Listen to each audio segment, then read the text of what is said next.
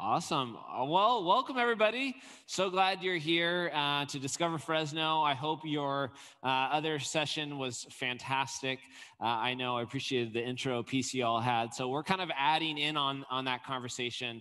If you're just joining us for the first time, I'll give a little context. But the heart of this breakout is, we're stepping into this COVID season, trying to reflect as Christians and say, how does the gospel of Jesus Christ call us to live and to move forward?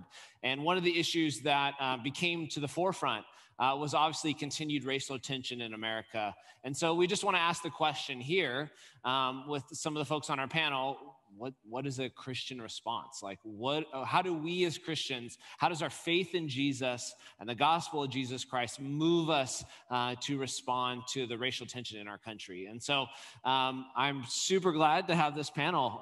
You guys are folks that I really respect. I listen to your voice. I'll do a little intro here.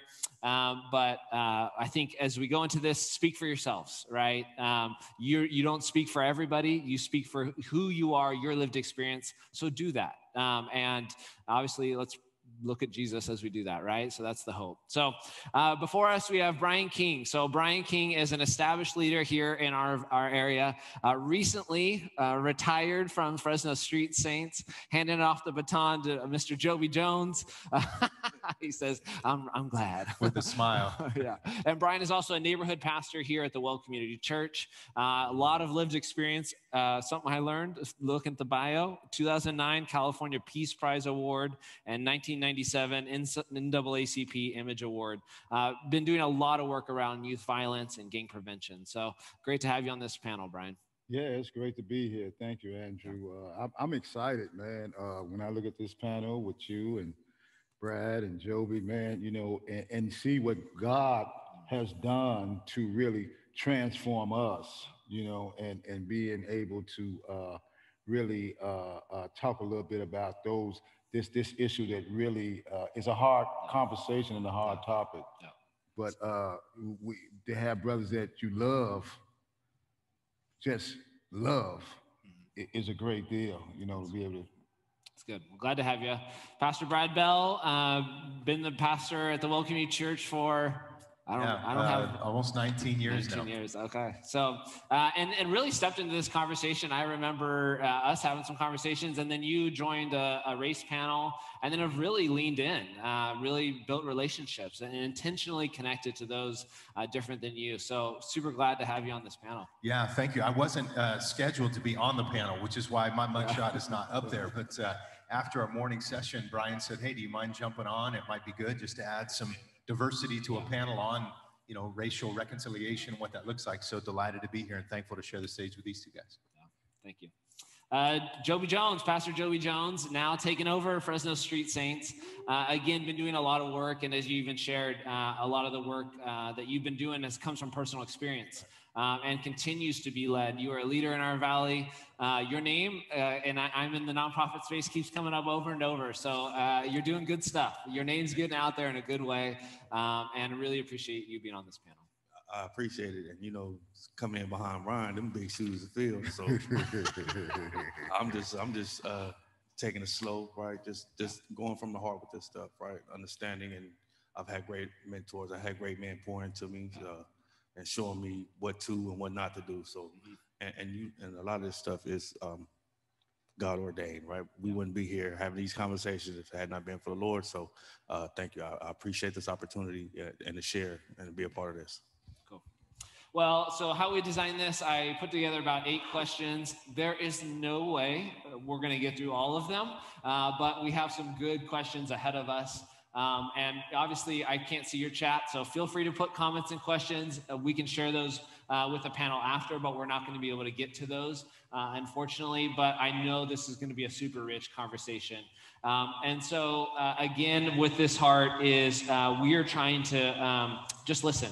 So as you respond, you each don't have to, if you don't have a comment or a thought that you want to add in, you don't have to, or just keep picking up on each other. My goal is just to steward the conversation along. So if we're getting, long-winded, I'll just say, hey, that's great. All right, we got a lot of questions. So let's do that. So we'll start off with question number 1. You can put question 1 there on the slide background.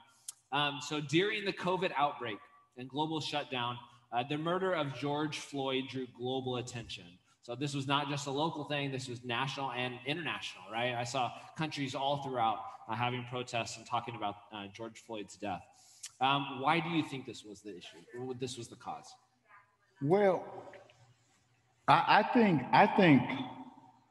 there is some deep rooted hurt and lacerations, and the more you continue to pull the scalp off of it, the maybe the worse the infection gets. And so I think that in this day and age where all this modern technology, to really allow people to witness what we as African Americans have been saying for years, and for people of all ethnic backgrounds, race, classism, to really witness what has been said for years and watch a man struggle for his life and murdered on national scene. Because people are good people. And most people want to get facts, but facts can't be no clearer than that. And so good people decided to stand up and to really say, no, that was murder. And so that's probably why everything was stirred up the way it was, because of the deep hurt from the 60s, 70s, you name it. And just now people of all nationalities, race, and countries, different countries stood up and said that enough is enough. And to piggyback, I just think we've seen it before, right? And we've seen it happen, and there's no accountability or no one's held accountable. And I think that sparks a lot of that stuff too, right? So y'all gonna just keep doing this to us. Y'all just gonna keep allowing this to happen. And there ain't gonna be any repercussions. If we do something, there's instant repercussions, but now they can do something. So that's where the anger comes in, the frustration comes in. And so now we're gonna make y'all listen to us, right? And which that's what happens when you're dealing with emotions and things, right? So that's what I think that was really about. It was just people were tired of all that. Things are still going the same. Ain't nothing changed all these years. So we just gonna act up, right? Yeah. I think maybe just my perspective, not living the experience these guys have lived, that sense of it being a broken record and happening again and again is not something I had experienced personally. And yet, even in this last year, there's multiple situations, high profile, very public situations. And one of the observations, just by personal admission, I have found is it was very easy for me to kind of want to play CSI and find out, well, what happened? And did he resist arrest? Was there a weapon involved? Did he have a record? And in the process of talking like that, what I found is it's very easy to then disconnect from the hurt that my brothers and sisters are feeling.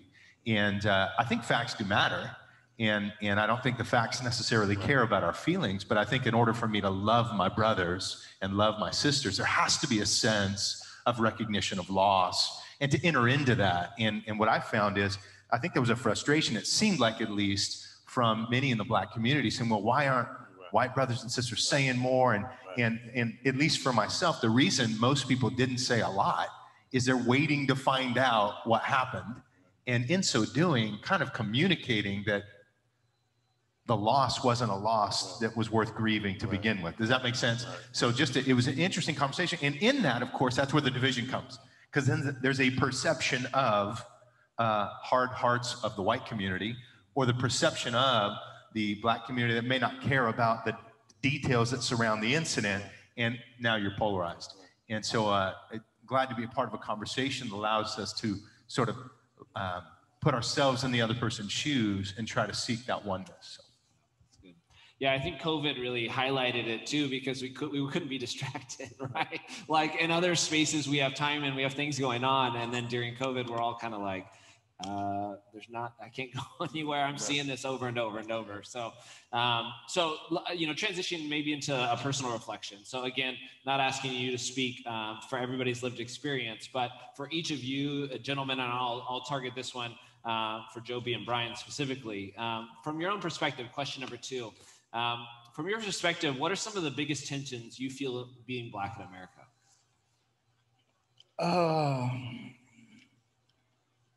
I think that's a loaded question for me. I think that the tension I feel, honestly, is that my white brothers are afraid of me, not physically, but not afraid of me physically, but afraid of really reaching out to me because of what they might say to offend me. And I think that's what's stopping us from truly building great relationships. I shared this with Brad a number of times. I remember in the early 90s, and you're talking to a guy that was born in the 60s, that the voice in my community was Elijah Muhammad, who was the mentor of Louis Farrakhan. And I read Muhammad's speech monthly as it came out. And so I was taught to hate the blonde-haired, blue-eyed devil is what they taught us. And so coming to know Christ, I was like, oh my God, we wrong. And if I think I'm going to get to heaven with that ideology, I'm totally mistaken. And so coming to that knowledge in the early 90s, becoming a Christian, I began to friend other Christians. And I can remember being a great friend of Doug Neufeld's around the time Promise Keepers really started, racial reconciliation. And so me and him built such a loving relationship that the people from Promise Keepers thought that were local, thought that we would be great for racial reconciliation poster boys. And so I say, Doug, I don't know what they talking about, man. You my man. I just love you, man. You know what I'm saying? But if we can do it, let's do it. But then later on in the 90s, something else happened with another racial incident that split the country. And they say, Bob Ingo, you and Brian can come and do. And then in the early 2000s, me and HBs, who's been brothers forever, they say, man, we need you guys to do racial reconciliation. Then I remember coming here for a prayer breakfast and somebody was saying, Danny, well, you and Brian can go up and do. And I say, hey, man, I'm reconciled. I'm due, man. Y'all got to find some other brothers to reconcile too. In that, learning that, what I found out, the biggest problem is my brothers not able to really reach out to me in fear of what they might say that may be offensive to me. And I asked one brother, he said, yeah, you know, you're right, Brian. I said, but have you said anything wrong to a white person that was offensive? And he's like, yeah. I said, and how did you get through that? I love them. Well, love on me the same way. That's good. So there's an inherent fear of the other, or just an unfamiliarity. Like we actually are raised in different spaces, right? So as we begin to interact, that's a new skill we have to learn and develop. Yeah. I think it's the same. So with me, people are aware of my background, where I come from. And if I wear, because I don't wear suits in all the time, right? So you may see me in my 5s, my Jordans, my T-shirt, right? And so they automatically categorize me, oh, that's one of them dudes. But if you see my heart, right? And I think that's the problem with a lot of the United States. We see the outside of the individual, and Christ always sees the heart of the individual. So if they seen past my exterior and got to know who I was, they would see, I just want to serve God. So I was giving my testimony one time, and I was talking about some of the stuff I went through, and the guy tells me, well, I can't feel none of that. I said, I don't need you to feel none of that. I need you to thank God that the same person we serve brought me to this space to where I can talk to you about Jesus. That's what it's about. It's not about the other stuff. It's about our service to Jesus. And if we both are servicing Jesus, we can relate because we want to give back. We want to show that compassion. We want to show that grace. So the tension comes is when we look at each other from a physical standpoint and not from a spiritual standpoint. So I try to look at people from a spiritual standpoint because if we try to identify with the flesh, we're gonna always have problems. It's gonna always be an issue, right? Because we don't like, and then the devil plays on certain people. Oh, look at that, I don't like that. But when you're looking at the core of an individual and what they stand for, I don't listen too much to what a person say. I listen to their heart, right? Because their heart reveals the individual, and that's how I'm able to connect with certain people. There were people that were trying to turn me against B, trying to turn me against DJ Kreiner, right? But once I get to know, you can't know. I understand their path and their walk, so that's how that is for me. What do you think shapes that perception that somebody would look at you like what in our culture and our upbringing shapes that perception that I would see you as a white guy and go, ooh, I'm afraid of. I think home, right? I think home steals a lot of that. Movies, probably workforce, because it may be some dudes like so we automatically categorize everybody, and I think that's where we have to stop. Sometimes we have to look at Paul said, "I became all things to all men." So sometimes we have to become that one thing just so we can get to know that individual. Right? That's an unfair question. You have to answer that. You guys have to answer that. Why do you look at me? And I was standing on the corner, a woman pulled up on me. I was just trying to cross the street, and she locked her door. I'm like, I'm just trying to cross the street. I got my books in my hand. I'm not out here to do anything. So those are questions that you guys have to ask. Why do we look at them like that? All. Yeah, absolutely. And it may not be a 50-50 thing, meaning like it's all, or it may not be like it's all one-sided, because truthfully, I'm a white dude who's an evangelical. Now, there's a lot of assumptions you can make about a white evangelical dude that could cause differences right here. Right. And I think it's easy to assume both ways. Like, can I be honest about a microphone conversation before? Yeah. So this is the church I get to pastor. So this is home court advantage, right? And you know that. Mm-hmm. But we're talking about microphones to use. So I said, Joby and Brian, do you want a handheld or a headset? And they said, well, I'll take the handheld. Right. I said, no, you got to take a headset because it's a better mic, and the two white guys can't have the headset. Right. Now that's ridiculous. Right. But it's optics and it's true.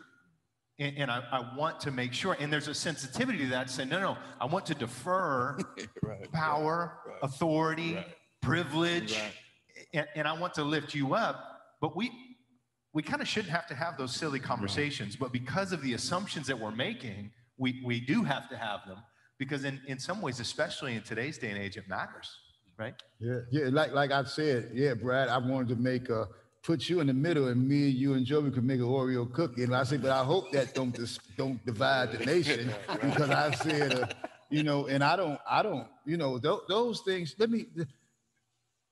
I'm trying to get to heaven. I did everything possible to get to hell, and Jesus arrested me in '94, and I'll be darned if I'm gonna let the color of your skin, his skin, keep me out of heaven, because I done been in hell, and so I'm following the cross now. I'm following the cross. No, I think, and even going back to your question to Brad and I think, what I've learned is like, you're just unconsciously shaped, right? So it's not necessarily, I didn't grow up in a family that had, my parents aren't like explicitly racist, right? But I was in a suburban neighborhood. I was raised in a certain environment. So I just had prejudices that are just in me, and then that the gospel begins to root out to say like, oh, when you see somebody, like, I'm locking my door. Like I have to allow the Holy Spirit to begin to speak and say, Andrew, like, where's that coming from? Like, that's not Jesus. That's the sin nature, right? That's the sin of division and exclusion. But it's just baked into me as a person. We all have unconscious biases. And so the gospel begins to speak and says, hey, like bring those to the cross and be reconciled to your brother. I think one of the toughest things about the racial conversation is the vulnerability that you have to express, and that usually when I'm in conversations with my white brothers and sisters, the first thing they always say is that, man, my house was not racist, and because you're not gonna tell me that your dad had a sheep and things back there, you know what I'm saying? But he might have, because I'm not foolish not to know that I was around in the 60s. I know there's people that still walking around with bite marks, and there's people who still walking around that sick the dogs on the people that have the bite marks. But the hardest thing would be for somebody to say that my mother and my dad is racist. I'm telling you, man, we grew up with it.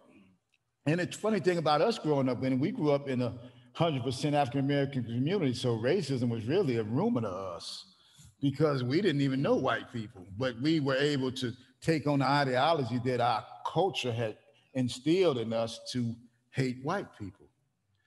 But when you come to the knowledge of who God is, all that's out the window. So I was gonna say, when I read the Bible, and I've read it a few times, I don't see color in there. He talks about nations, the Amorites, the Canaanites, the Israelites, but never said the white man, the black man, the Hispanic man. So I think that's something people put in to categorize us, and from there, it went downhill. Absolutely, that's what I was going to say. Is race is a social construct. It's not in your Bible. Yeah.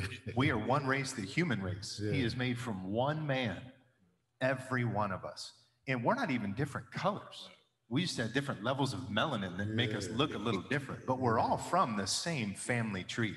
Yeah. And that separate race is used to separate us, to create a sense of division versus finding our commonality as image bearers of God. We're all in the image of God. And in that, there's such a beauty of worth, value, and dignity that comes from our shared ancestry.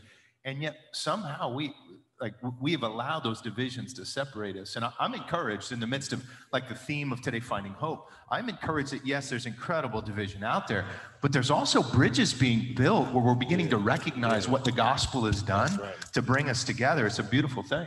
It's not easy, and it's certainly not without its messes, but I am hopeful that there is the best in some ways is yet to come, if you can. I'm going to skip over question 3 for now because I feel like we're already kind of getting there. So I'll just like tee it up and lob it up to question 4 here. But question 4, it was, how does your faith in Jesus impact the way you think about race or ethnicity and the way that you're working towards racial healing? If you want to give examples of how you're doing that, but how does Jesus, how does the gospel, how does it affect that? Yeah, for me, it's everything or it's nothing at all. And we were talking earlier about Joby and the great efforts that they were doing to combat all the tension that was going on in our city, in our state, in our country, in our world. And what happened was I was looking at that, and I've marched with Joby and them early on, way before, years ago, and I decided, no, we're great. We've got people who are running the Black Lives Matter. There's a social wagon that you can hitch to over here. Blue Lives Matter. You can either go over here and ride on the donkey's back, or you can go and ride on the elephant's back, or you can be in the middle. And so in doing all that, God showed me, say, well, okay, if you're going to be all that, who's going to be the church? And so I had to take a great stand and say that, man, Joby, I'm loving everything, man, but I'm going straight to the cross on this one, because that's the only true answer we have. You talk about we go everything else for answer, we go in the Bible, but for reconciliation and all this, that's the true reconciliation. And so if we are not there, there's nowhere in the world is going to happen. Because if I hitch my wagon to Black Lives Matter, which I believe in it, if I hitch my wagon to that, I'm going to go culturally what I understand about that. And I'm not going to be able to be over here at the cross praying for those guys and the Blue Lives Matter and all that. So it's everything or it's nothing at all. So for you, it's a central, as you take any stance, it starts with the cross. Christian, that's the only stand I'm going to take. That's it. That's it. Yeah, I would say just if I could, for my journey at least, you know, I grew up as an athlete, and in athletics, there was really no issue with color, right? If the dude was better, regardless of what ethnicity he was, he played, you sat. And if you were better, he sat, you played, period. And then I came to Christ, and I came to Christ in the early 90s, right after the Rodney King riots. And the division on our football team was pretty significant, and I started realizing, oh, wait a second, there is a lot going on here, and there's a lot of anger here, and what do we do with that? But I was almost naive to the whole conversation. Just coming to Christ, I was just glad to be saved, you know, because I was. You mentioned you were on the road to hell. I was right there with you, just in a different city. Yeah. And so coming to faith, then I began to sort of process, what does the gospel have to say about these issues? And we had some conversations early on, in fact, when the Trayvon Martin shooting happened, and that got me on a panel talking race. And I remember saying I was colorblind, and you're not allowed to say that. And of course, I got crushed for saying that. And I didn't understand what that meant per se, other than like, I didn't see the issue. And then my buddy Jason Spencer, who pastors Image Church here in town, invited me to his wedding. And I went to his wedding, and I think I was the only white dude in the room. And I understood what it meant, the naivete to say I'm colorblind, because I knew very well I was the only white dude in that room. And I realized, boy, there's something happening here I need to lean into. And that started some tremendous conversations, some great relationships with guys like you, with DJ, who's a dear friend. And does the gospel mandate our reconciliation? And I would say 100% yes. The issue that I'm having with this, though, now is I think the gospel says we are already reconciled. Right. We just need to live out that reconciliation, if that makes sense. Okay. And that's not, and I think we need to be careful on it. Let me say this one thing, and I'll pass the mic. We need to be careful, especially the white community, because it can feel so dismissive. We're in Christ. There's either Jew, Greek, male, female, slave free. We're all one in Christ. So why are we talking about this? That is so dismissive of what has happened for so long, and the injustice and dehumanization that has taken place. So we need to acknowledge that, but we also need to acknowledge the hope that if we are one in Christ, which we are, if we do acknowledge the sins of the past, which we need to, then we can actually have a conversation. So, hey, how do we walk this out today? Now, what does the gospel look like lived out in 2021 today in our city? And can we lock arms to be about living out that gospel today? That's a hopeful thing, and that I think is part of the journey I've been on. So with me, they try, and my people, my brothers, right? You got to choose a side. I've already chosen my side when I accepted Christ.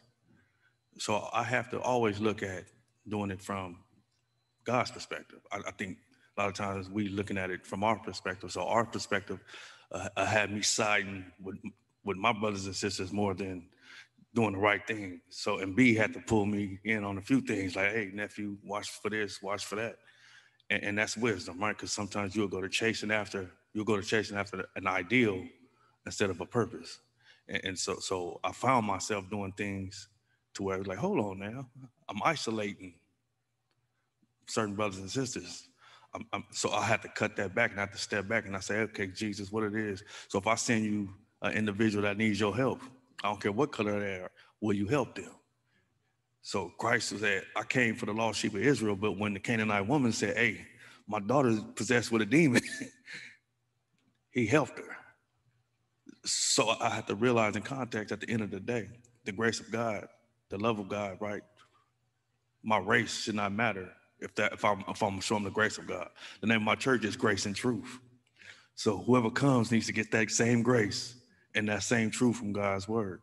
So I have to not let people pull me into what they want me to do and what they want me to be and I have to stay in God's will and let him shape me and be. And I think that's what happens sometimes. We become so political and so ideology and so whatever trends going on in our country, and we have to go behind it. Yeah, man, we put we got a black fist on the Hinton Center, and there's a picture of my fist, and it has black this, empowerment, education, and they was like, well, why I don't say this? I'm like, it don't say Black Lives Matter, it says Black excellence.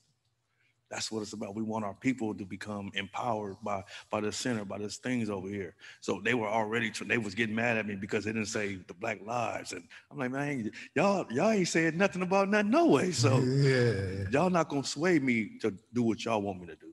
And I think that's a big thing right there.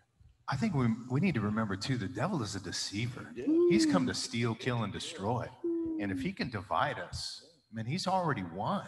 I think the devil is delighted by what's happened in the last, several decades, to see the division that's there. And that's sad. And I think part of the problem too, and you kind of alluded to it, man, I hope everybody watching knows not everything on the internet's true. Right. And news is not news, right? So if you're watching CNN, you assume everybody on the other side is crazy. And if you're watching Fox News, you assume everybody on the other side is crazy. And I just want to say, that's not news. And when you can have relationship with people, now you're having real conversations about real issues that are sharing real friendships that reflect the gospel. And so part of the danger with COVID is we had nothing but time to just binge. And so folks who believed in this ideology entrenched themselves in that ideology. Those who believed in this one entrenched themselves over there, and we're just taking shots, at one another. And I'd rather live in that unsafe no man's land in the middle, because I think that's where the gospel is. So, yeah, and I what I heard from y'all is that the radical grace of the gospel should break down walls. Like, it should cause us to humanize, to extend grace and welcome to those outside of our boundary, right? Like that's what you're saying with the Canaanite woman. Jesus says that boundary doesn't matter right now, and she's can be part of the kingdom too, right? We're gonna welcome her in. That's good. Well, so kind of going to that, you guys started to get onto some of the tension and division. Going back to the riots that were happening as a response to George Floyd. As people that may not know, when leaders come to Fresno, one of the things that's said over and over is that Fresno is somehow connected. And I think it's out of like our brokenness and our poverty. We've actually built relationships with one another. But one of the things that happened is Fresno did not have a huge national riot. We did not have all this destruction of property. From you all's perspective, like why? Like, how did Fresno avoid those riots? Yeah, I think that overall, Fresno is a great place. I think Fresno is a place, if we really looked at it, that we can still get our arms around it. I think with leaders like Brad stepping up and Dale Okrist and having a great law enforcement team with Salazar and those guys, and a great mayor that's now, a Christian. I think that people really look at Fresno as a place to be proud of. During the riots, we had great people that just wasn't going to do that. I mean, to the point where we talked earlier, Joby and DJ stepped up. Me and Brad got Captain Salazar at that time to come out here in front of everybody, and we had 40 officers out there praying for him, with about 30 pastors praying for him. I think I really want to salute our pastors at the church. When you talk about an opportunity where the church has missed a lot of things, the civil rights movement, Jim Crow stuff, and all that different stuff, we've seen the church in this particular time and era through 2020 really step up, even to the point where Joby and them went and put their lives on the line. You can talk a little bit about it. So even the big one that was downtown, I think it was 3,000, almost 4,000 people. I was there, right? And not only I was there, but some of them guys that went to Washington, D.C., they're domestic terrorists. They were there. to the point that the stage was right here and they was right behind us. So and it was the lady was speaking, and a guy comes out the crowd, and he comes straight towards these people. So I'm like, this can't be real. And he goes right exactly to where these terrorists are and starts picking at them. I'm like, man, this is a setup. They trying to call. So we all surround them, me, DJ Kreiner, CJ, Aaron Foster. So we all get there like, hey, we not having this. You got to go, man. And he like, oh, no. I'm like, no. And it was the same guy who harassed Miguel Arias at his home. See, all that group was there. So, and as we began to march, they had bricks in place, like, because people wanted something to go down. But because we caught it, because we seen it, we were able to curb it. And we're walking through the crowd. I'm in the midst of the crowd, me and some of the kids from the school, because I want them to see firsthand experience how real this stuff is. And they're walking there, hey, watch this group over there, and we on the walkie-talkies, right? And we got people patrolling it just to make sure everything goes the way God would want it to go. Yeah, it's leadership. Yeah, these guys are incredible. I mean, I went down to the Black Lives Matter march. It was downtown, and you guys have eyes to see. I didn't even see. You know, I'm just looking around like, man, what's going on? And you could feel it. There was a lot of tension there, but incredible leadership. And the thing about the body of Christ in Fresno, it's incredible. And the unity that we are growing into. And truthfully, I think we're just getting started.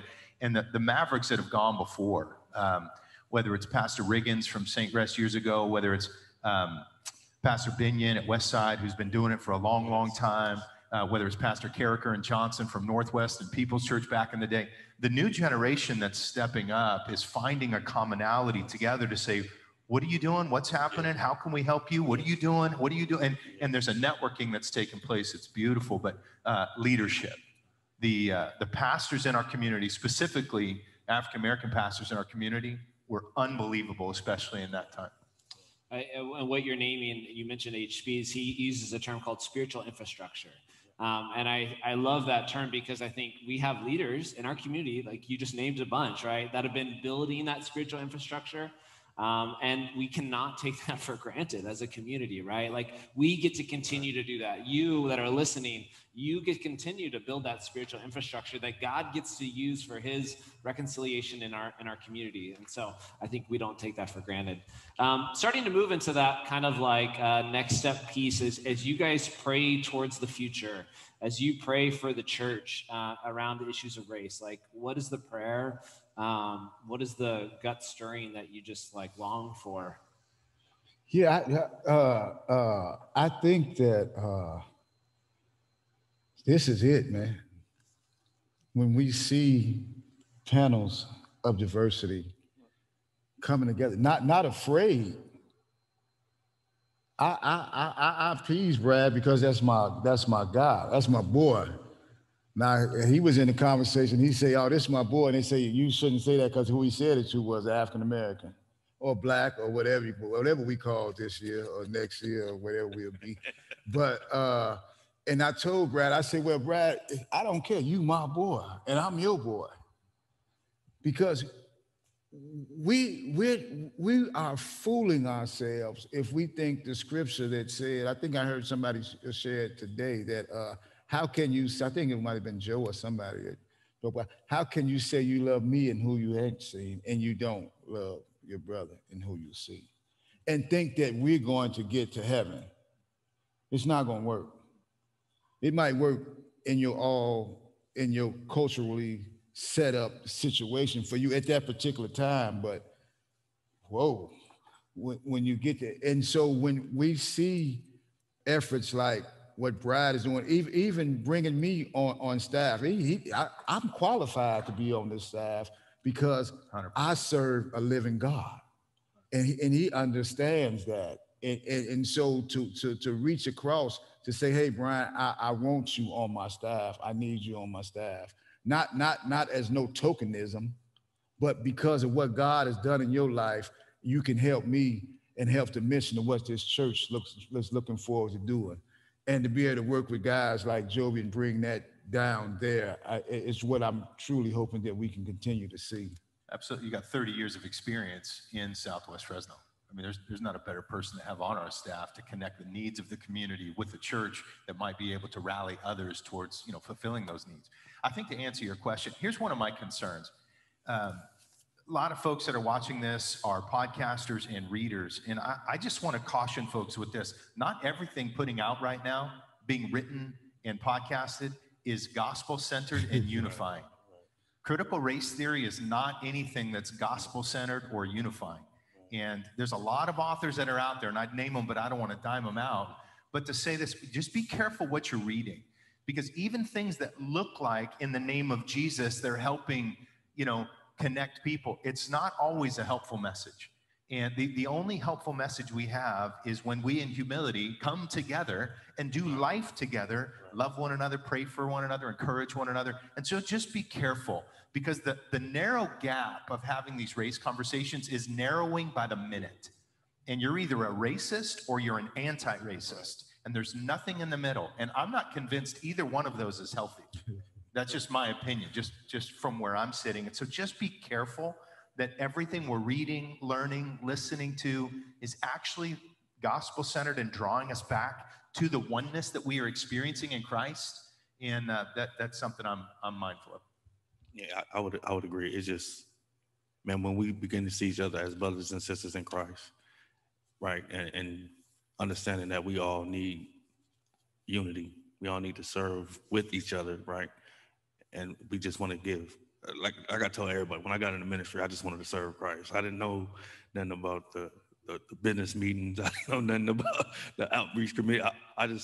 God put it on my heart to serve God. So when people begin to see that they're brothers and sisters who just want to serve God, and it's not about color, they just want to give back and give them their best, I think then as a church body, right, we can all begin to come together, all begin to flow, because understanding that it has to be the gospel.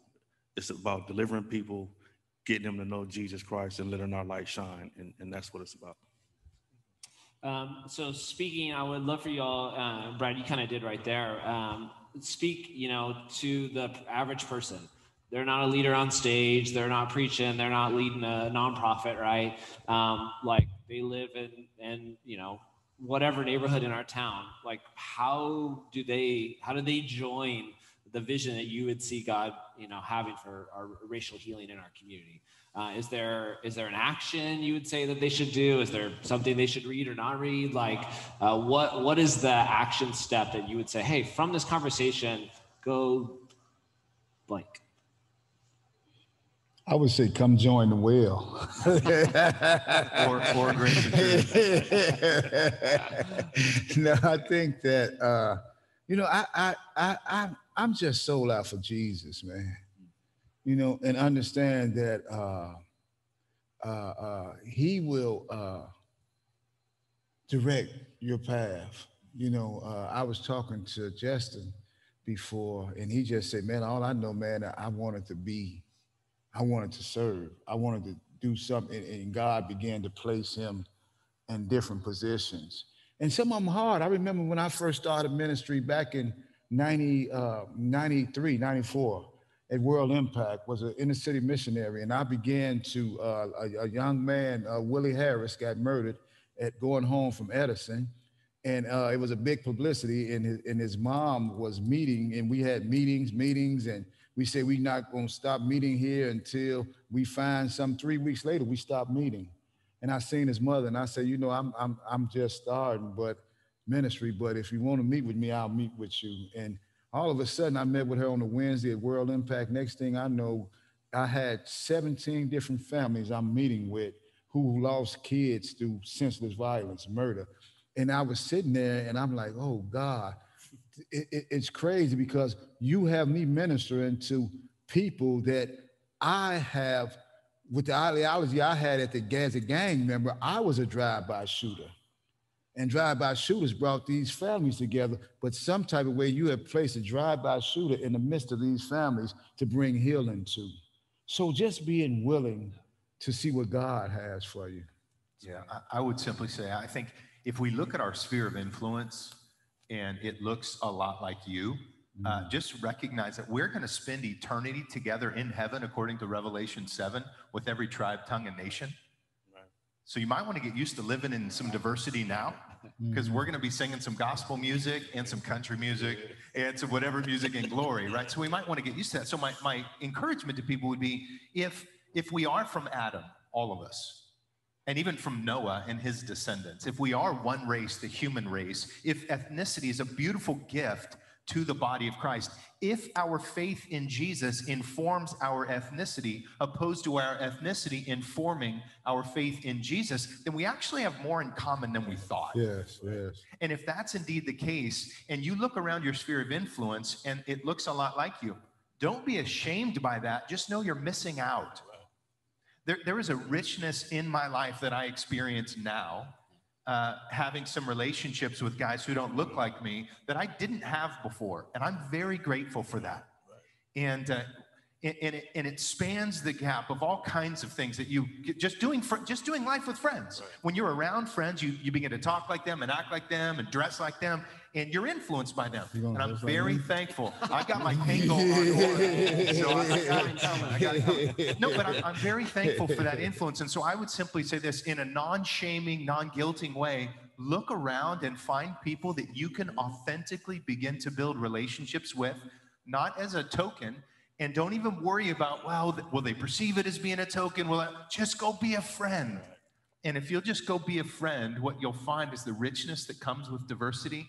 And I think, at least for me personally, I've experienced a little bit of that. I want more of that, and I want to continue to lean into that. It's been good for my spiritual life and a good reminder of the gospel. And I learned, because that's how I started. I want to go help my people. I want to go help my friends. So I went and found out that my friends didn't really want my help. Right? So God began to take me to other people who didn't necessarily look like me, didn't necessarily share my background and history, but he allowed me to help them. And so in turn helped me. And I think that's what this is about, right?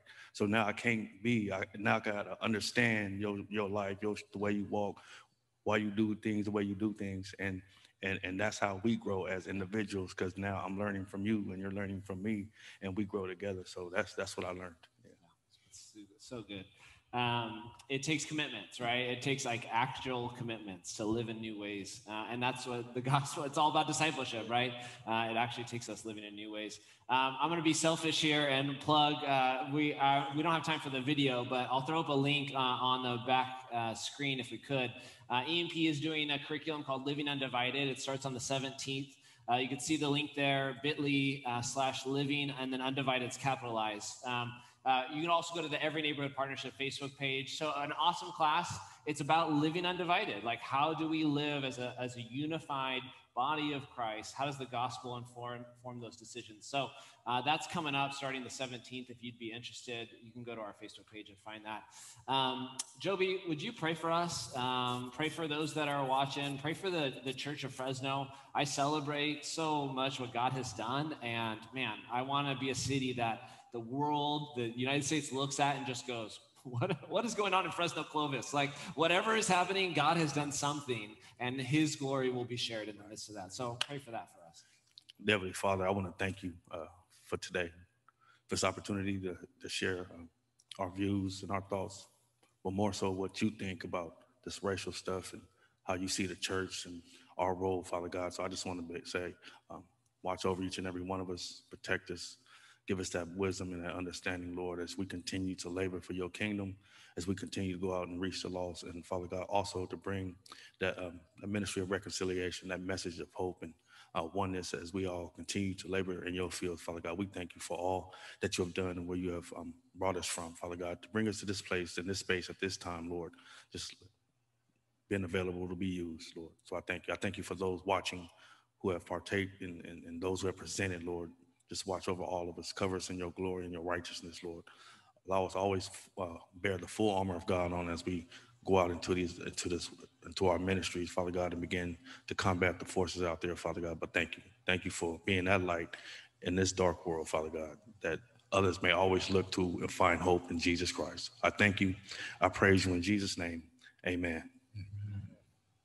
So good. So this is being recorded, so feel free, you can share that. We'll post this on the Discover Fresno, I think it's Discover Fresno 2021 website. And so it'll be recorded, you can share that there, and then our link for our next session will be there as well. So thanks for tuning in, and appreciate you joining us.